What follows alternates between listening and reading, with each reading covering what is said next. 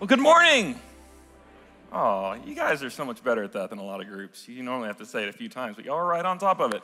Hey, my name is Roland, and I have been blessed to be a part of this church for 23 years now, and I get to serve. Did you know that there's a congregation that meets here on Saturday nights? Yeah, we have two congregations that share this Rogers campus together, Fellowship Mosaic on Saturday night and then Fellowship Rogers on Sunday morning. And the Mosaic congregation is very similar to what happens here on Sunday morning. We follow the same teaching series, have similar kind of worship, just a little bit more laid back because people don't have time to get changed into different clothes coming off the ball fields on their way to church on Saturday night. And so we have services on 5 and 6:30, and you're always welcome to come join us on Saturday night. But I am super blessed and excited to be here this morning as we kick off the book of Ephesians. I love this book, and I'm thrilled for our church to get to dive into this study together and catch a vision for catch God's vision for his church.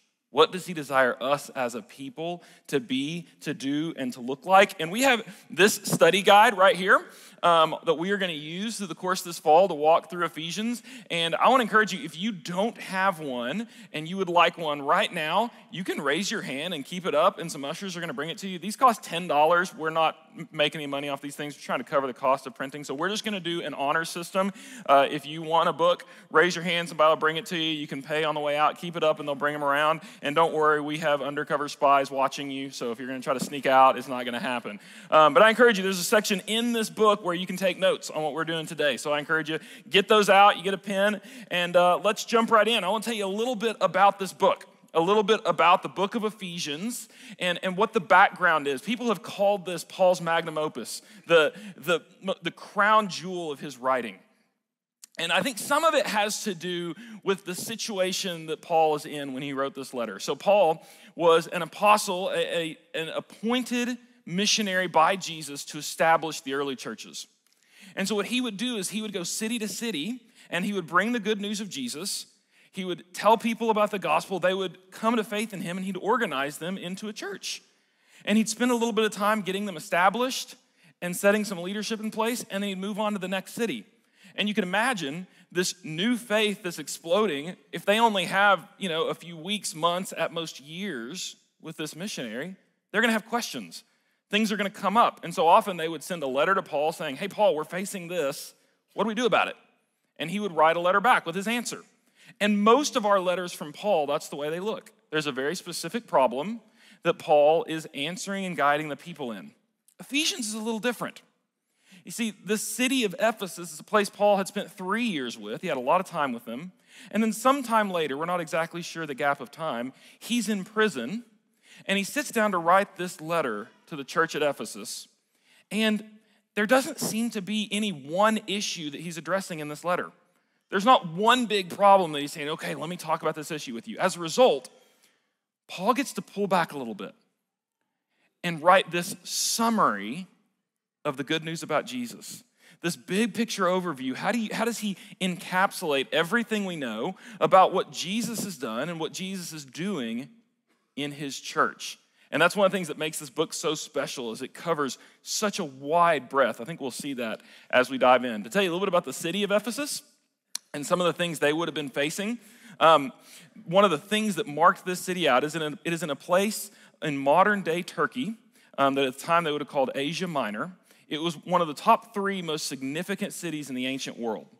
And one of the reasons was it was a gateway to Rome. For everything in the east that wanted to trade in Rome, things came through Ephesus. So that made it incredibly financially successful. But there's another unique marker of Ephesus, and it is this beautiful building, the Temple of Artemis. It's in ruins now. This is a reconstruction of what it would have looked like. This is one of the 7 wonders of the ancient world. A staggering sight to behold. Such a significant, important temple that the Caesars would store their wealth in this temple because they knew it was one of the safest places to put them. And it was dedicated to the worship of the Greek goddess Artemis. And it was a place that people would come from all over the world to seek Artemis's favor, to seek her protection. And one of the things that was prominent in this time was a fear of dark spiritual powers. There was a fear that people could put a curse on you, put a curse on your business, put a curse on your family. And so people would look to Artemis for protection, to protect them. They would come to the temple where they believed Artemis had blessed, where Artemis dwelt, and seek her protection on their lives. Now that led to another little economic boon for the city of Ephesus, because craftsmen would shape these little statues of Artemis that they would sell right outside the temple. It's a little bit like going to Disney World. You go have the experience of your life and you want to bring a little of the magic home, right? So you get the souvenirs to bring home with you. The idea was if you bought a statue of Artemis from the temple of Artemis and brought it home with you, Artemis would keep her eyes on you and your family. You could bring a little bit of the blessing of the temple home with you, and she would protect your home. She would look out for you.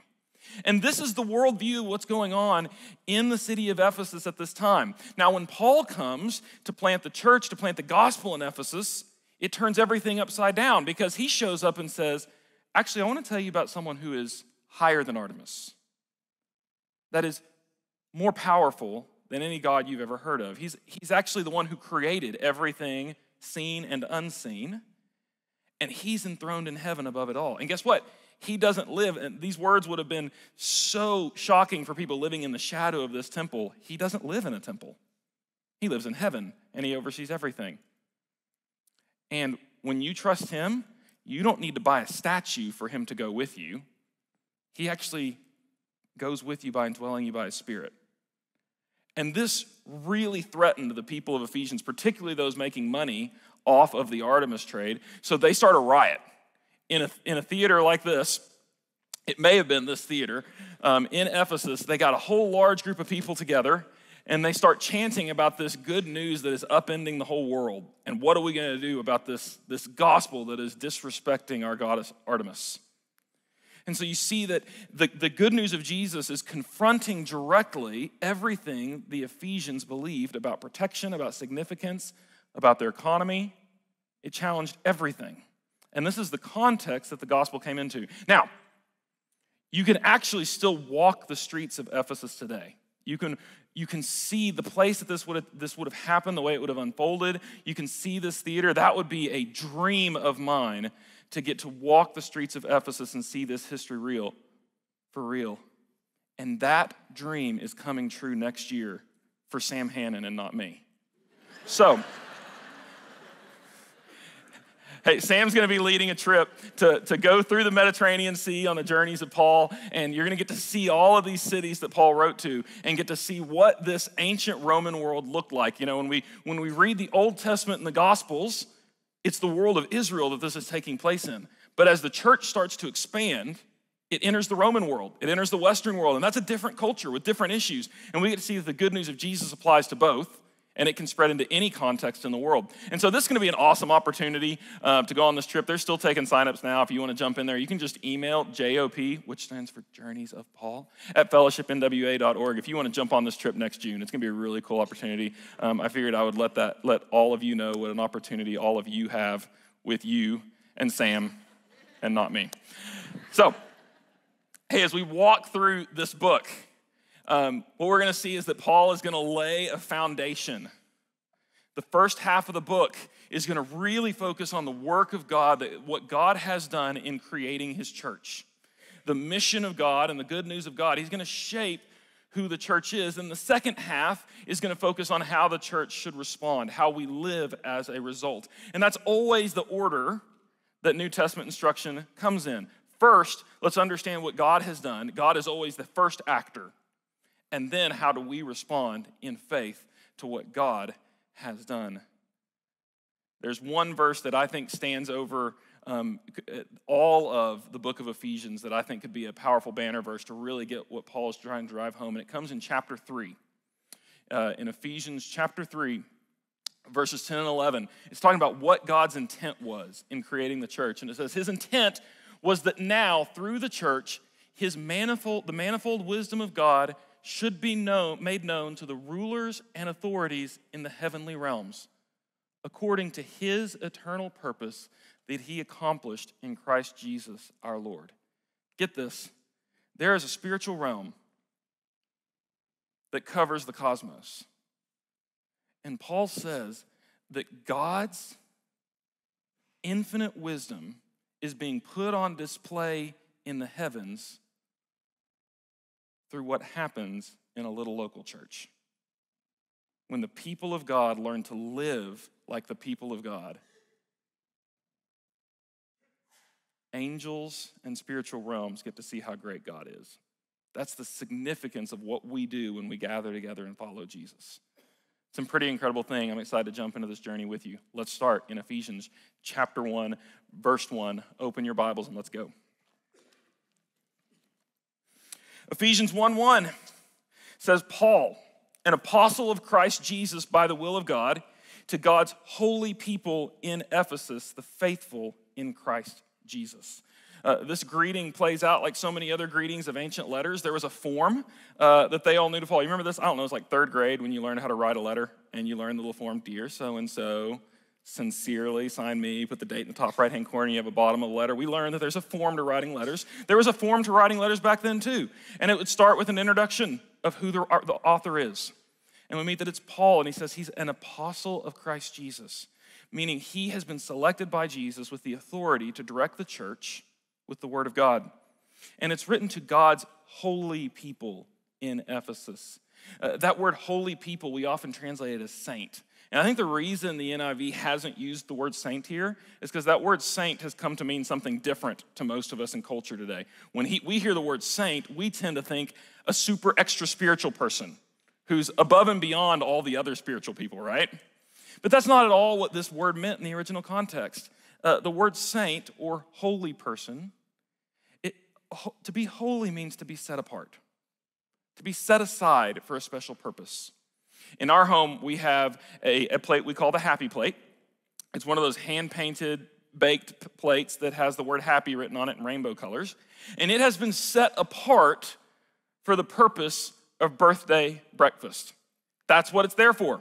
That means in our home, it only comes out 3 times a year for the person whose birthday it is to eat on that plate.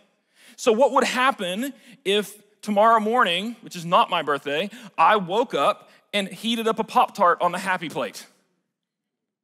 There would be pandemonium in the Roland household because I would have defiled the happy plate.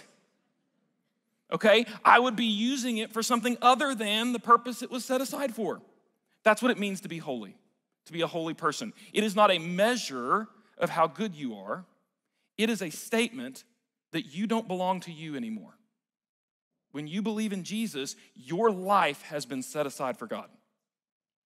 All that you are is now his.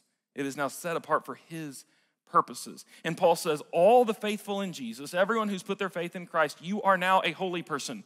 You are now a saint. Your life belongs to God. And he's going to explain to us what it looks like to live that life that has been set apart to God. And he prays over them grace and peace to you from God our Father and the Lord Jesus Christ. He prays grace and experience of God's favor and peace, pulling from the Hebrew idea of shalom, that it is everything working together in your life the way God meant for it to. And then we jump in to verse 3, the first major section of this letter. And Paul writes in verse 3, praise be to the God and Father of our Lord Jesus Christ, who has blessed us in the heavenly realms with every spiritual blessing in Christ. So right out of the gate, what Paul is doing is he's offering praise to God. And he's doing it in a very particular form that his original audience would have recognized.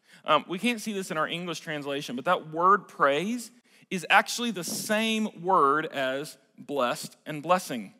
So if we were rendering this in a very literal way, it would say, blessed be God who has blessed us with every spiritual blessing. And when Paul does this, when he pulls on this idea of, by opening with blessed be God, he's actually repeating a kind of psalm. You see, in the Old Testament, the Hebrew Scriptures, there were these psalms, 150 of them, that were there for people to worship God with. It was their songbook. And there was a certain kind of psalm that was called a blessing psalm, and it would always start the same way. Blessed be the Lord God who has. And then it would go on to list all the things God has done for us. Blessed be the Lord God who rescued us out of Egypt. Blessed be the Lord God who has protected our King. And one of the things we learn from those Psalms is God blesses us by acting on our behalf. The way we bless God is by recounting back to him the things that he's done in gratitude. So Paul, in verse 3, he's writing a blessing song. He's laying out for the people of Ephesians a prayer of blessing to bless God for what he's done. But he's going to do something in this song that is unlike anything we see in the Old Testament Psalms, that transforms the way we understand how God's blessings come to us. Now, we got to talk about this word blessing because that word has kind of lost its meaning. Not just kind of, it's almost completely lost its meaning in our culture. Where do you most typically hear the word bless in American English today? Bless you when you sneeze. And right after that is, bless your heart. That's in the South whenever you want to say something really mean to somebody, but you want to sound nice while you say it. Like, she is just the ugliest thing I ever seen, bless her heart, right? Okay, so you bless your heart. And then we have hashtag blessed, which is something we usually say after we've experienced something good, like a really great meal or our kid won their t-ball game or something like that. We talk about how blessed we are. Okay, the word blessed may have gotten watered down a little bit, but its opposite has not, because the opposite of blessing is curse. And we know what it means to curse someone, right? I don't need examples right now out loud. But to curse someone is to use strong language to harm another person. And if you have a magical view, you might even imagine that you're going to use words to bring a supernatural harm on another person. So if cursing is using your words to bring harm on other people, blessing someone is using words to bring good to others. Now, when we try to bless someone, the most we can really do is offer a prayer. If I say, bless you, what I'm really doing is I'm offering a prayer that God would do good for you. But what happens when God blesses someone? Like back in Genesis when he made mankind and he said, bless you, you are blessed. The God who, when he speaks and says, let there be light, there is light. When he says, bless you, guess what? You're blessed.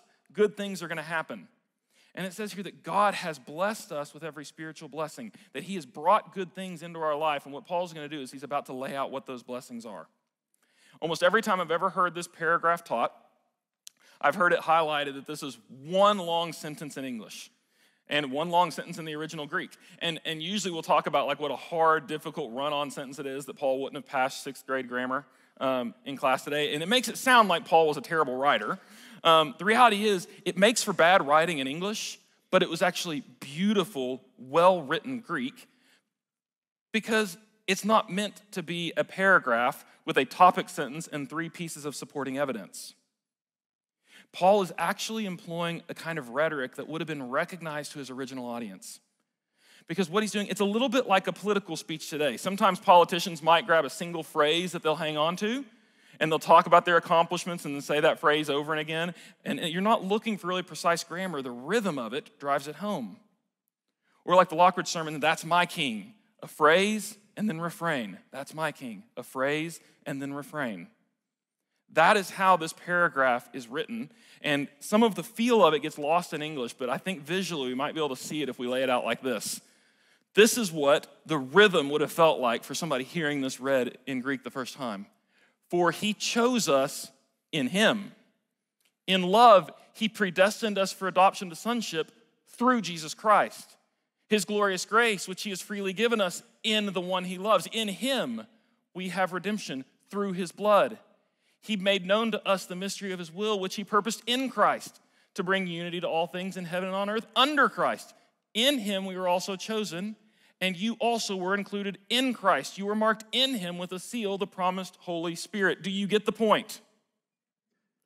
You see, Paul is taking this psalm that they would have heard, celebrating all the ways God has blessed us, and he's saying every blessing that comes from God comes through Jesus Christ, his son. That is the point of this, what seems like a long run-on sentence, which is actually a beautifully constructed prayer, is to drive home the point. Every good thing that God does in your life, he accomplishes through Jesus.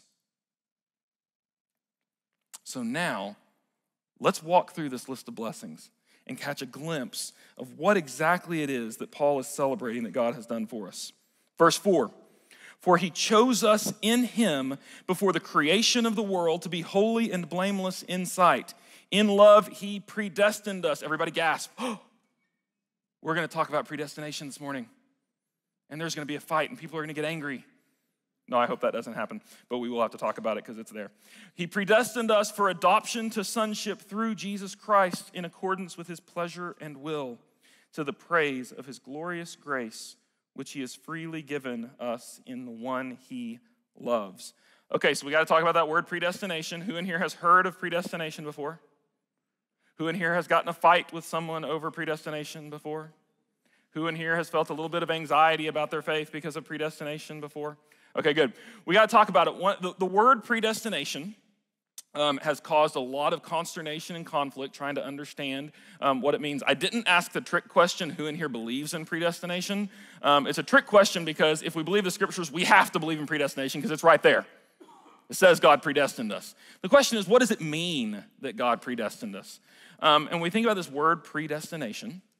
A lot of times breaking a word down to its roots is not particularly helpful in understanding it. So like if I tried to teach you what the word butterfly meant by going, well, take butter and make it fly, that would not be a very good explanation of what a butterfly is. But this is actually a word where breaking it down to its roots really does give you the meaning. Destination is where you're going to end up. It's your destiny. It's the end of the road.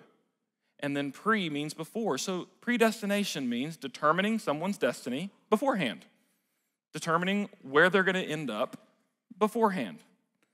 So Paul is saying that God has predestined you, the church, those who are in Christ, to be his children. So how does that work and why does that cause so much trouble? Well, for many people, it creates this fear and this concern that we are automatons living out a script that God wrote. Our choices are meaningless. Nothing we say or do has any effect on reality. And anyone not predestined, God just casts aside and doesn't care about. That's the concern that wells up in a lot of people as this topic comes up. When we look at how to understand theologically what's happening in predestination, there are several views. Here are four that are very popular, commonly pointed to. One is that predestination refers to God choosing who will believe. That God is setting the destiny of who will ultimately believe in him. But that's not the only way people have understood this theological concept. Others have said that what it is God, being omniscient and over time, looks into the future, sees those who are going to believe, and he seals their choice. He sets that destiny in stone and makes it secure. And yet, other people put the emphasis in a different place. They say it's God choosing the destiny of those who will believe, or the destination. It would be similar to if I said, hey, there's a train, and I'd love for you all to take a trip with me. Everybody come hop on, and then once they're on the train, I say, okay, we're going to Chicago. What I was choosing was where the train is going, but everybody decides who's going to get on that. So some people think the emphasis is less on God predestining who will believe, but rather destining what will happen to believers. A fourth option is that it has to deal with a group, choosing a group rather than the individuals, that God's predestination is he is determining to save the church, and then it is our faith that decides whether or not we are in that church that will be saved. Now, are you ready for the inside theological secret on which one is right? I don't know. I really don't. It seems like the last argument I read tends to persuade me. And I stand in a place where I really don't know which one of these accurately reflects exactly what this concept is talking about. There are a couple of truths that we have on the table that we can anchor in on. One is that God is sovereign, that he is over all things, that he is infinite, that he knows everything, that he is eternal, eternity past to eternity future, that everything falls under his reign. And that our choices matter. That we are not mindless robots living out a script, but that God made us in such a way to be able to exercise faith in him and to reject him, and that those choices are significant and real, and we are accountable for them. And we also know that the gospel invitation is sent out to all. that God wants the gospel to be proclaimed to everyone, and that invitation is sincere and real. And the scriptures say that God doesn't delight in anyone, any sinner being punished, and he desires that everyone would be saved. So how do we put all of those pieces together coherently? God is sovereign over everything. Our choices still matter. God wants everyone to be saved. He offers salvation to everyone, and yet some ultimately will not believe. I don't know. That's above my pay grade. I imagine it would take the infinite mind of an infinite God to sort all that out. And while I think it's completely understandable that we have these questions, I also think these philosophical questions about God's sovereignty and free will are kind of beside the point of what Paul's talking about here. I do not think Paul brings up God choosing us and predestining us to send us into a quandary about will and sovereignty. Let's take a look at the passage again and see if we can catch a little bit of what Paul was meaning to say. Because remember, all of this is under the banner of God blessing us, of God doing good to us. He says he chose us in him before the creation of the world to be holy and blameless in his sight. In, what's the word? Love, he predestined us for, what's the next word? Adoption. What is the purpose of these statements here? He chose, in love, he predestined for adoption. See, in the Greek world, they believed in something called fate. Fate was a mindless rule of how everything would end up. There's even one myth of Zeus wanting to intercede on someone's behalf, but finding out fate had decided otherwise, so Zeus is powerless. In the Greek world, fate doesn't care about you. And what Paul's saying is, hey, the person who's sovereign of the universe loves you.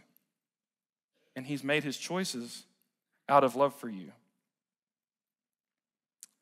And he's speaking in this word choosing in a very personal way.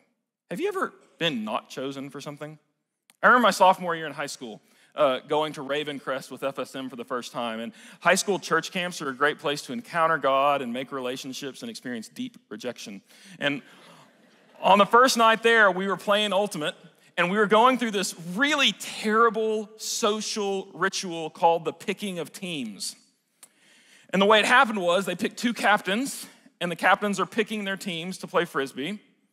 And they're going one by one, and I'm watching the crowd of us waiting to be given validation and significance dwindle to the point that it's down to me and the really awkward, unathletic kid. And they picked the awkward, unathletic kid first. You can interpret what that says about me as a sophomore in high school. Have you ever been not chosen? You ever been not chosen for a relationship? Not chosen for a job? Not chosen to stay when the reorg happens? Not chosen for that scholarship, for that program you really wanted to be in, that team that you really wanted to be a part of? Rejected by a family member? Had someone walk away from you that was supposed to be with you for life? To everyone who's ever experienced not being chosen, Paul is saying, God chose you. He has no buyer's remorse for you. He didn't throw out the gospel invitation and go, oh man, I did not think she was going to take that up. He desires you, and he personally in love chooses you to be his child. It says that he chose you before the creation of the world. Has anybody else been freaking out about these new telescope photographs like we have been in our family? These images that we're getting from out deep in the galaxy? Let's bring those up. Like I remember when we first saw those coming through, we threw them up on our TV screen and we're totally geeking out about how beautiful it was. And I wanted to try to understand the scope and scale of this. So I was just looking up measurements, like how big is that little dip in the valley there? And my mind I don't know how to measure in light years. Like I can't grasp the scale of how big that is. And the scriptures say that the stars are the work of God's fingers. Do you remember finger painting as a kid? Like when I see these images, I can't help but imagine God just spinning the galaxies into existence. And Paul says that before God did that, he had you in mind. Let that sink in. Like, You personally, fill your name in the blank.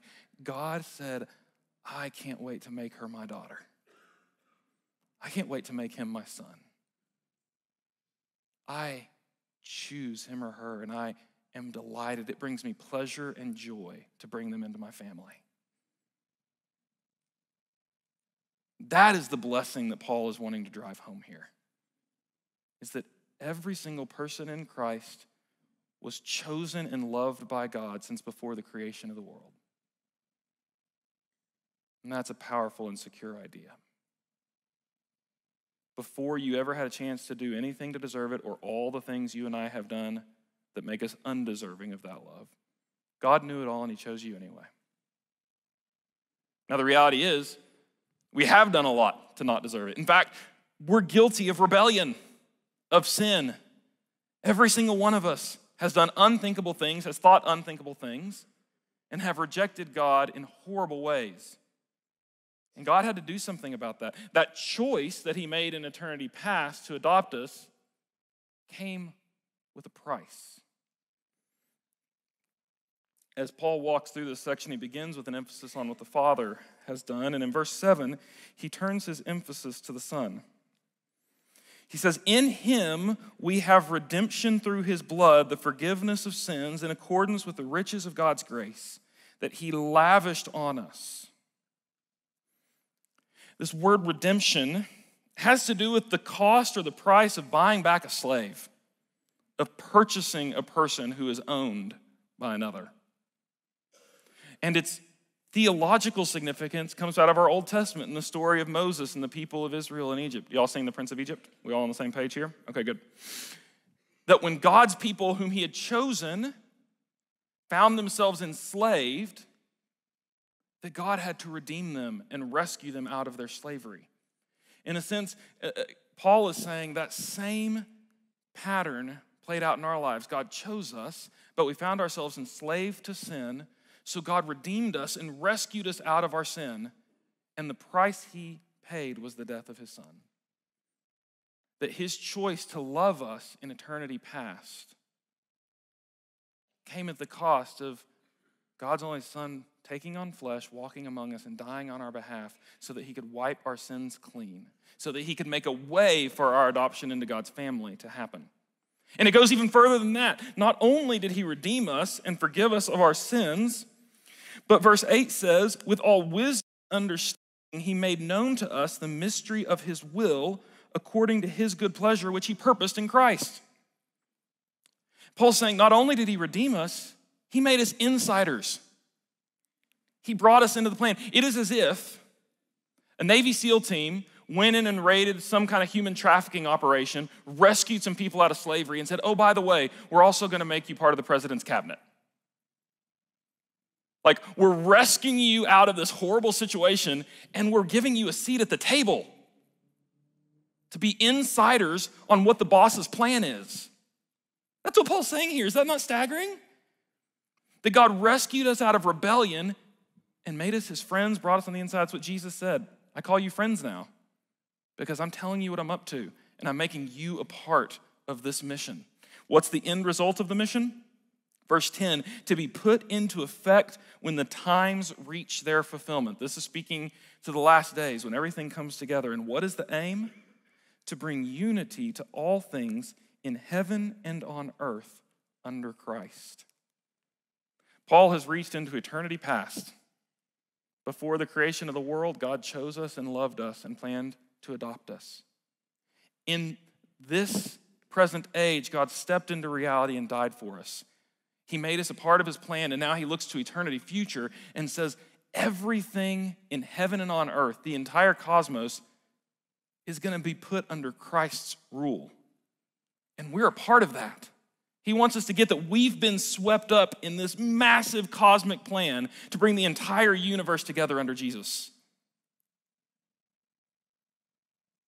He goes on further and he says in verse 11, in him we were chosen, having been predestined according to the plan of him who works out everything in conformity with the purpose of his will, in order that we who are first to put our hope in Christ might be to the praise of his glory. Check out that phrase, according to the plan of him who works out everything in conformity to the purpose of his will. Not only does God have a plan for your ultimate destiny, he's actually working every detail of the world out in accordance to his plan. So that means that the God who is capable of creating galaxies is involved and concerned with every detail of your life. That means he can be trusted with your last medical diagnosis. He can be trusted in your grief. He can be trusted with your teenage child that you're terrified of the decisions that they're making and you don't know how they're going to turn out. He can be trusted with your finances. He can be trusted with that conflict that is just wearing you out right now. That the God who is sovereign over the universe and over your salvation can be trusted in every aspect of your life because he does everything well. And all of this is just him lavishing grace on us for his praise. In verse 13, he's talked about the work of the Father in choosing, the work of the Son in redeeming, and now he looks at the work of the Spirit. In verse 13, it says, "And you also were included in Christ when you heard the message of truth, the gospel of your salvation. When you believed, you were marked in him with a seal, the promised Holy Spirit, who is a deposit guaranteeing our inheritance until the redemption of those who are God's possession to the praise of his glory." Paul says that God made a down payment. Isn't that amazing? How humble of God. Why do we make down payments? To show that we're good for the rest of the payments, right? It's putting some skin in the game to say I can be trusted to keep my word. Think about how humble it is that God chose to make a down payment for us, to guarantee that he was going to keep his word to rescue us and redeem us. And that down payment, he says, is the Holy Spirit who comes into our lives and begins to transform us and give us a taste of what ultimate transformation is going to be like. He starts changing us now as evidence of the complete change he's going to work, and it's described as a seal. Now, this idea of a seal, for nerdy people like me who really like Lord of the Rings, you're very familiar with this concept. A seal would have been a unique mark that a ruler or an important person would have, a metal embossed thing that they would put in wax and seal over letters to show that it was authentic and from them. And when that seal, if it goes to the person it's being sent to and it hasn't been broken, it's a guarantee that it has made it from sender to recipient untampered with. Paul says that's what the Holy Spirit is doing in our lives. That he is guaranteeing that those who believe in Christ will make it from faith to glory untampered with. It is God's promise that he's going to finish what he started in our lives. The amazing thing to me about all these is we have to take on faith that all of them are happening. There's no blood test you can do that will come back with the result of, yep, sin's forgiven. You can't see these things. God's telling you that he's done them. And it's for us to trust and believe. It's also interesting to me to look at the disproportionate work on God's behalf and on ours. Look at the verbs of what God does in this paragraph of praise versus what we do. God chose, predestined, adopted, lavished grace, redeemed, made known, and sealed. What did we do? We heard and believed. That's it. We hear this incredible good news and we trust that good news. And God does all of these incredible things on our behalf. And I think that Paul is shaping how we understand ourselves. There's an obsession in our culture right now with the idea of identity and seeking after identity to find yourself, discover yourself. I think that's why we love every new personality inventory that comes out. We love talking about ourselves and we love reading books about ourselves. Now, there's a very real and good need to understand who you are and understand your significance. But pursuing that by an obsession with finding yourself actually turns into a dark and twisted narcissistic pursuit. What Paul is saying here is that if you really want to understand your significance, get your eyes off of yourself and on a God who loves you so that you'll find the deepest significance you could imagine. The other thing I think Paul is doing with his praise letter is I think he's modeling for us. Just like we've probably done this or seen this done dozens of times, right? Family sits down for dinner and mom says, Dad, thanks for making us such a great dinner. This is amazing. And mom's expecting what's going to happen after. Kids are going to go, yeah, Dad, thanks. So when mom says thanks, yes, she's sincerely thanking, but she's also expecting that everyone else will recognize what she's doing and join in. When Paul opens his letter with, praise God for this and for this and for this and for this, he's expecting his recipients will join in and go, yeah, God has blessed me immensely. Now, this letter to Ephesians is going to have all kinds of amazing theology about what God has done and all kinds of challenges for how we respond. But to start, what if we followed Paul's example and took a week to count our blessings? What if we took a week to simply recount to God all the things he's done for us? I would even suggest take it day by day for the next week. 5 minutes at the start of your day, tomorrow morning, Monday morning, what if you woke up and just reflected on the truth that God has chosen you and told him thank you? And each day this week, we celebrated what God has done on our behalf, the good and gracious and glorious God who loved us before the creation of the world and promised us to finish what he started in redeeming us. Lord, we love you. Thank you for your lavish grace on our behalf. And I pray that this week, as we spend some time just sitting in, reflecting in, remembering, and thanking you for what you've done, I pray that as we get our eyes off ourselves and on you, that it'll transform everything about who we are. That you will receive glory and we will receive joy. Praise things in Jesus' name. Amen.